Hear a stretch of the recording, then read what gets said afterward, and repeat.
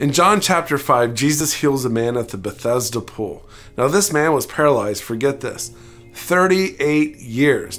And he believed that he can only be healed if the waters in the pool were stirred, and then he was the first one to jump in. So what is this pool all about? Well, in Aramaic, Bethesda means house of mercy. And according to John 5, it was located in Jerusalem by the sheep gate. Now this puts the pool outside of the city walls, just north of the temple.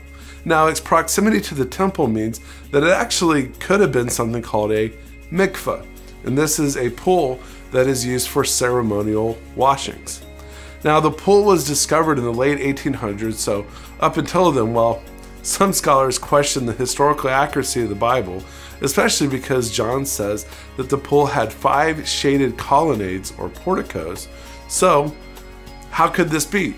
What are there, like 5 sides to the pool? How does this work? Well, the archaeological discovery in the late 1800s and, well, especially the excavation in 1964, showed that not only was this pool real, but it's totally possible to have the 5 colonnades. See, it was a rectangle with a dam in the middle, making it 5 walls to have 5 shaded colonnades. Now the reason for this is because Bethesda was actually 2 pools connected.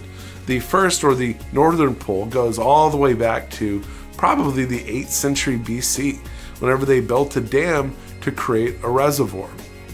Then the second, or the southern pool, was added later, and then the dam was in the middle, and it could be lowered to bring the water from the northern pool to refill the southern pool.